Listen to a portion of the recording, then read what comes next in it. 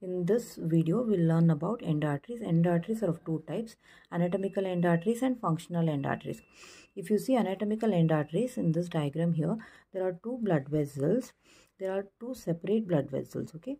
And remember, there is this blood vessel supplies the tissue A and this blood vessel is supplying tissue B. And if you see here, there is no overlap in the area supplied by each blood vessels. So if one blood vessel is blocked, there is no alternative blood supply for this tissue here. So once a anatomical end artery is blocked, the tissue will suffer complete ischemia and it will undergo infarction. Okay, so any blockage in this anatomical end arteries means there will be a serious trouble, and the common example would be your central artery of retina is a anatomical end artery. So remember, there is no anastomosis in anatomical end arteries.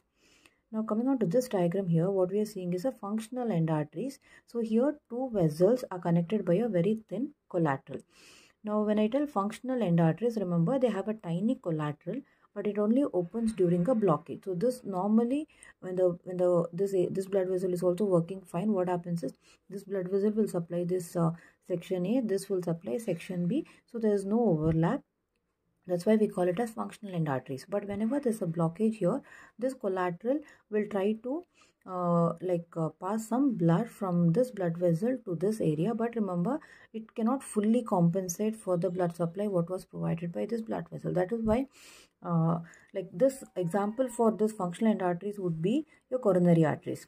That is why even when heart attack happens, despite there are some collaterals between the blood vessels, they are like very minimal. So patient still suffers ischemia and myocardial infarction.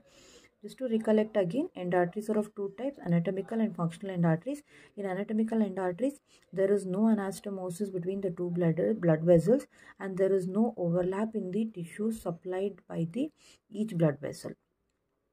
If you move on to functional end arteries, there is some collateral, but remember, whenever there's a blockage, this collateral will not fully compensate for the blood supply provided by the previous blood vessel, but to some extent it still provides some amount of blood supply. There is some backup, but not fully compensating up to the normal level. So this is the difference between a anatomical end artery and a functional end artery. The common example here, anatomical end artery, is your central artery of retina.